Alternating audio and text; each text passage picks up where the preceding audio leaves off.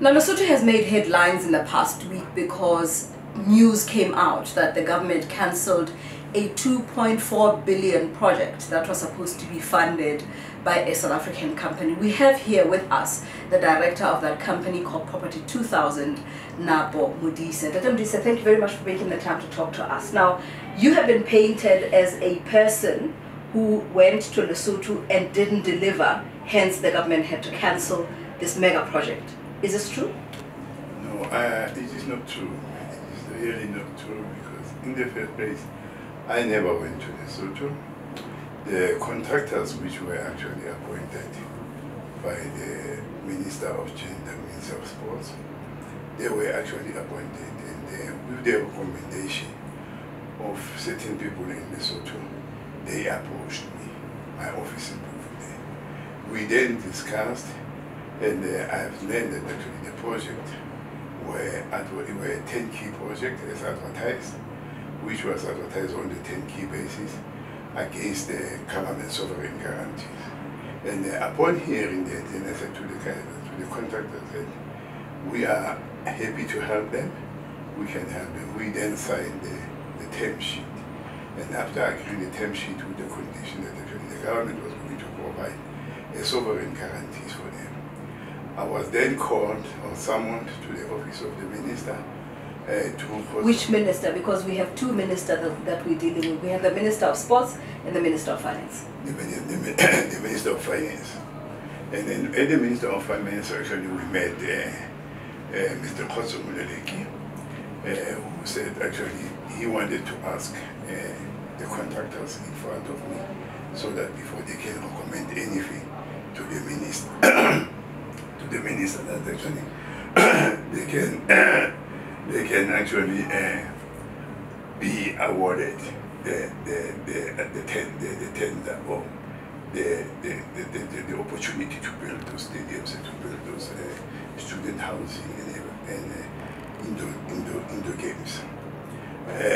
The contractors, they were very happy, the three of them, about what is happening, about our agreements, and we went through the term sheet together with the office of Dr. Khosomuleleki, including his legal person.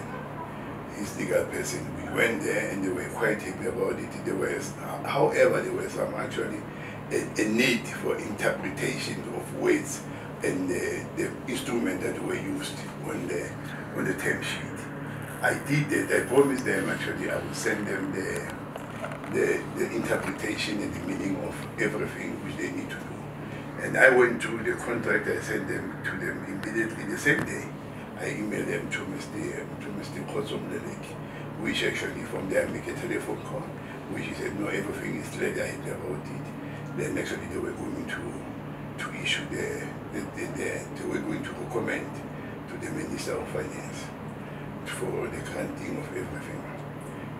As a result, thereafter, about a few days after the contracts, they were actually awarded, because the awarding, it was subject to them bringing the finance or the capability to can do the work, which actually after my interview, which I would say an interview, which I believe that it actually lead to their awarding of the tender to the contractors.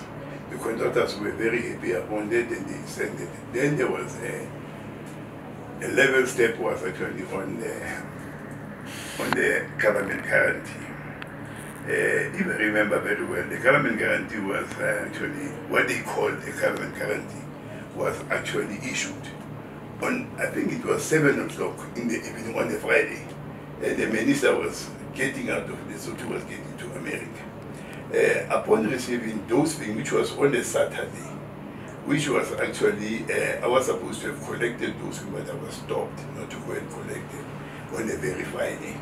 And then these contracts were delivered to me because I was in Joburg and I had to rush to Bufude. It was delivered by hand by Mr. Khosomuleleki on the Saturday at his own time. He went to Bufude and delivered them, and I saw them. Upon seeing everything, I said, this is actually not the sovereign guarantee that the government has promised to give on behalf of these people. Then actually said, no, Daddy, let's take this step by step. Then I said, okay. Then I called the contractors who were very excited about it. I said, no, this is not the real paper that we have actually agreed upon. But I'll come back to you. I then went to the two banks in South Africa about it. I said, guys, can you consider this? And they said, no, they cannot consider. I said, I told you that this is actually my agreement with you. It was actually the guarantee via a SWIFT MT760. And this is not actually what we have agreed upon. Just for clarity, if you can just give us indication of dates, even if it's months, when is it that you were called in? When was the actual tender or work actually awarded? And when did you get the letter of guarantee? The letter of guarantee, actually, if I remember very well, not actually a sure amount. I think it was around May, June, somewhere there, May, June, July, it was somewhere there when they were excited about it. But I wrote a letter to the minister when actually, because they were more worried about the 21 days. I said the 21 days actually, it had nothing to do with this because... Where does the 21 days come in? The 21 days, it was actually on the papers that were delivered to me as a guarantee via his office. But outside Lesotho, there was no bank who was going to consider that. Maybe in Lesotho. And what exactly did it say you had to do within 21 days? They were saying actually I had to deliver, which was the first tranche, to the contractors within 14 days. You understand? But it was an undertaking. To me, it was not a guarantee. It was undertaking, a commitment to pay. And we didn't need a commitment to pay or undertaking, which can also be to a certain level a guarantee. But the guarantee that I was expecting from them, it was a guarantee via SWIFT, which need to be verified bank to bank. When I say SWIFT, it was supposed to be verified bank to bank, and the bank must say, actually, we're happy about this and we're happy about that, and then we can move forward. Then we're going to count 14 to 21 days as I have signed with the contractors, which never happened. And then every time I try to make them aware that, guys, the commitment that you have given me, we do accept it, but it is not a guarantee. Can you give the guarantee via the central bank so that actually it can give us the opportunity to deliver what we want to deliver? You understand? Because actually, and every time I was mentioning to them that this thing is going to create a lot of opportunities for the Lesotho people. And based on the population that we have and based on the unemployment that we have in Lesotho, this thing was going to create more job opportunities. And creating more job opportunities, it was actually creating even more taxpayers. Because actually, the Lesotho they're doing there, they are not working. And it's not to say they are lazy. They want to work for their money. They don't want to parasite to anybody. They need to work. And as a result, when they were eventually appointed, the contractors, there was people who got employment, as we are talking about now, which is very sad to them. Those families, they are not eating. They don't have work. They have to be actually, the contractor had to get out of the site because there was a lack of money. There was no money anymore for them to pay. If you received the letter in May, June, the letter that you say was not enough to be called a guarantee, what has happened since then to now when the actual contract or project was cancelled by the Ministry of Finance? I've tried to call the office of the minister because I was working with the office of the minister the Minister of Finance. The Minister of Finance, with the and then every time I tried to communicate with them, I was then being avoided. And they were not actually, the man was keeping himself busy. Even December, when I went to his office to come and see him, he was like, I'm on leave for so many times. Even the banks were saying they were on leave and all that. So I couldn't do anything. Then I called on the contractor. I said, guys, I understand and I really feel with you that you are going through difficult times. And the subcontractors, they were threatening them to get out of the site. But I said, there is nothing I can do. Even if they can give me a commitment that they would say they will pay. We don't need a commitment because I have come with issues that actually they said they don't want, which was the proof of funds. And when I gave them actually the proof of funds through a letter, bank confirmation letter, that confirms that actually there is a money to the tune of 950 euros that can be actually be paid into the bank, with the support that actually the bank would give a back-to-bank guarantee, which they never even encouraged to that. Then they said actually they want the money, physical money in the bank. All that I didn't know it was actually I have to hire a horse and trailer to carry 2.4 billion to Lesotho so that actually they can see it. The mother company that you have gone into this with is being questioned. The credibility of it is being questioned. Do you agree with people who are skeptical about it? I don't agree because actually, you know, sometimes a lack of understanding things can lead to the wrong imagination. What do you think is causing this perception? The thing is actually, let's get to the point. The thing is actually, some of the projects which were done, especially the project which were done in Malawi where I was present when in Malawi, there was actually a certain things to be met, which the government of Malawi didn't meet through the previous minister. You understand? And then we talked about, they spoke about something like about Guinea, because most of the countries, of maybe some few countries that we've dealt with, they couldn't come up with a guarantee as agreed upon, and as a result, it causes the delay. But we then said, let's change the structure, which actually the structure I started with Lesotho, being insupportive. To be honest, being insupportive with the Basotho as Mosotho, you know. And then I said to them, okay guys, let us try, because when I first met in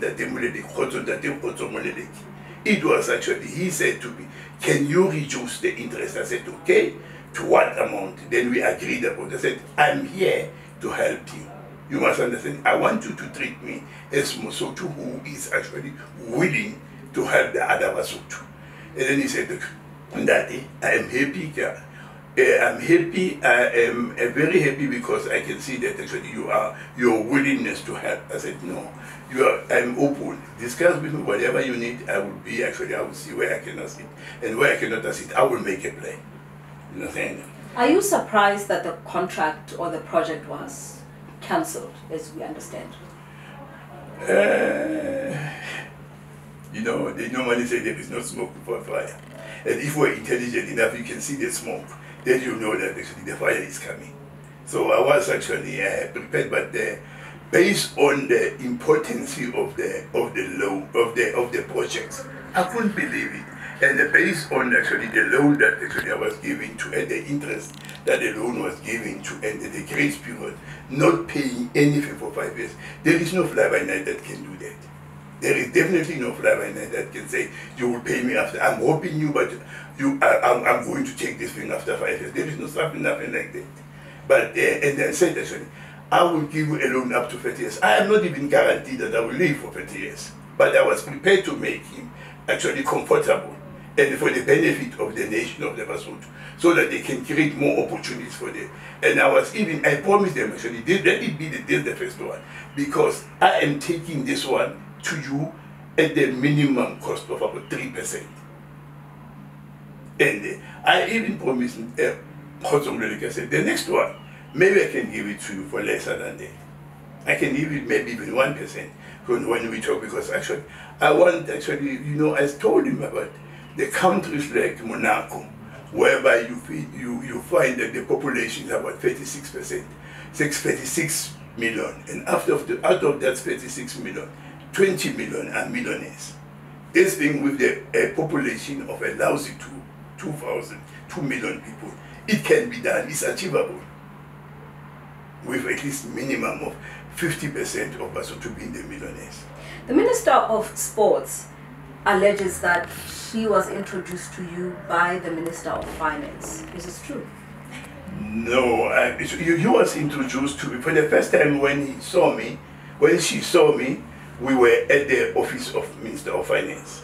But the introduction in the way of actually as a banda, I think it was done to the contractors, because they're the one actually who approached me The Minister of Finance, to be honest, he never approached me.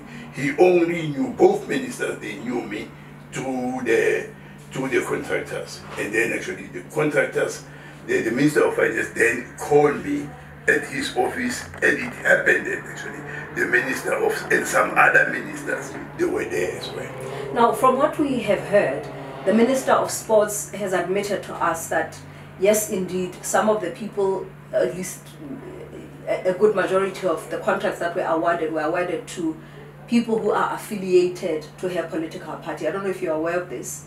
And she also alleges that the reason that the contract was eventually cancelled is because the contracts were not awarded to people that the Minister of Finance preferred. Are you aware that you are at the center of a political turmoil in Lesotho?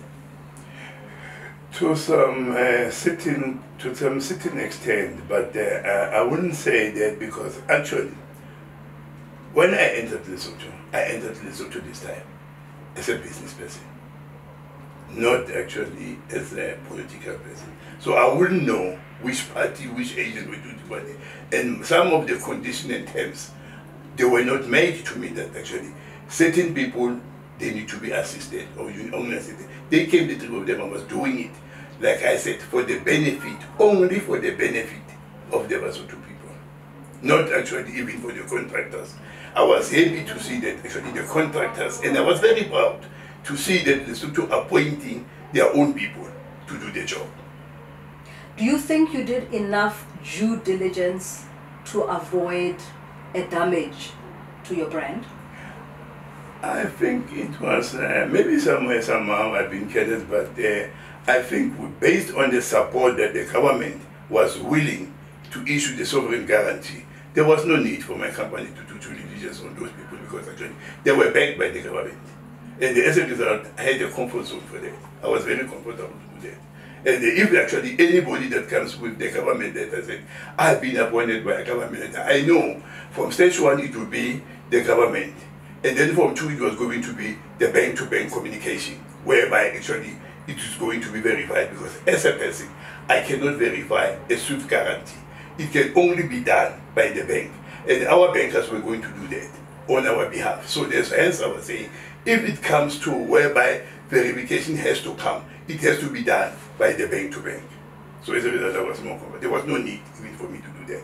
To what extent are you willing to go to either clear your name or verify that you are a bona fide funder who has the funds that you say you have? I've already done that. When I took a proof of funds to the Minister of Gender, who she promised me that she was going to take it to the Minister of Finance office. Then I was said actually, by giving them the proof of funds, it was to clear my name. But nevertheless, it never worked. They were expecting maybe, like I said, a horse and trader full of money, so you must count it maybe for a few days for some, or for the whole year, because I don't know how long it will take to count 2.4 billion. So I gave them a bank confirmation letter that says actually there is money. And they couldn't believe that. I didn't know what else to do. What next for you and Lesotho? What next for Property 2000 and Lesotho? Time will tell about it. It's very difficult. Time will tell. Let's give it time. You know, maybe I am somewhere a little bit offended, but times heals, and times reveal even the truth. One day the truth will come out about the situation whereby something is hidden. Because I was suspecting that actually it is not about Property 2000, honestly speaking. Property 2000, I've never stolen from anybody. I've never cheated on anybody. I've said, guys, here it is. I'm giving you 3%. I've never changed on the 3%. I said, I'll give you the grace period, which they requested for 5 years. And I said, I'll give them a term which they requested, which is 30 years. Of which that 30 years, I'm not sure even that 30 years I would be alive or who will be enjoying it. But it will be a legacy for both the Lesotho countries and actually for that, because this was a good achievement. Because actually, this award was never awarded. It was not easily awarded to Lesotho. There were some other countries which were interested to that one, and I was happy for Lesotho to have that. And if actually somewhere, somebody, some people are not happy about it, I don't know where is their loyalty to the Lesotho. Napo Modise is the director of Property 2000. This is a company that is at the center of a storm that has turned political in Lesotho, and he was here to clarify for us his role and what he knows about what has turned out now to be a project that has been cancelled reportedly by the Ministry of Finance in Lesotho. For more, go to ewn.co.za.